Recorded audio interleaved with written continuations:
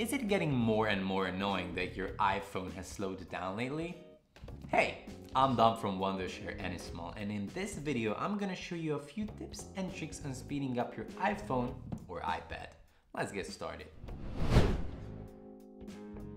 The three main reasons iPads and iPhones slow down over time are the followings. Hard drive RAM maxed out, too many applications running in the background, iOS version needs to be updated. These problems are very much likely to appear if you use your device on a daily basis, and if it's an iPhone, you probably use it on a daily basis, but you don't take proper care of it. Fortunately, there are multiple ways to speed up your iPhone or iPad, so let's dive right into it. Number 5. Close unused apps. Opening up apps one after the other and then not closing them is a common thing people do, including me. You want to see how many applications I have open right now?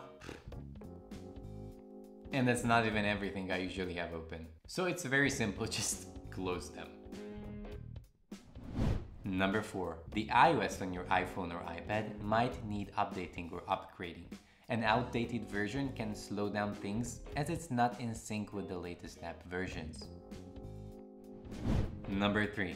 Turn off background application services and background location services, or only allow them while using the app. To turn off background app refresh, go to the settings, go to general, go to background app refresh, and then up here select off. To turn off location services, go to the settings again, go to privacy and security, and up here tap on location services and just turn it off. Number 2. Configure motion settings. You can reduce the amount of motion you see in your user interface. To do this, go to settings, go to accessibility, go to the motion settings, and here select reduce motion. Another way to reduce the motion sensor activity in your device is by turning off fitness tracking. Go to settings, go to privacy and security, go to motion and fitness, and here turn off fitness tracking. You wouldn't even think about it, but tracking your health, your motion, and counting your steps comes with a lot of computing power. Number 1. Free up some storage space on your iPhone or iPad. Probably the most space is taken up by photos and videos. You don't have to delete them though. You can make the video files smaller by compressing them.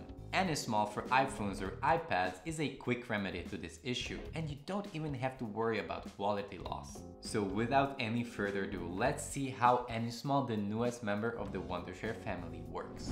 First of all, download the application from the App Store. Just open up the App Store, search for AniSmall, and tap on download.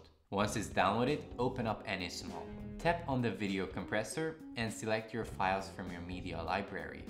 You might previously have to add files to your media library, but you can do that by allowing AniSmall to access your photos. Once your media file is chosen, select an output format, which can be MP4, MOV, M4V, and MPG.